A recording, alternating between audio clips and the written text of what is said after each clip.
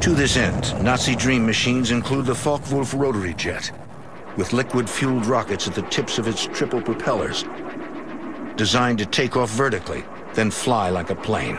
Hitler uses science to conceive, test, and in some cases deploy a fascinating and frightening series of firsts. From highly advanced long-range ballistic missiles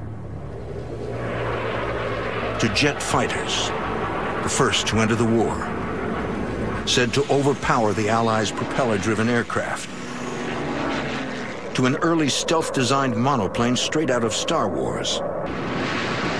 The Allies are ill-prepared.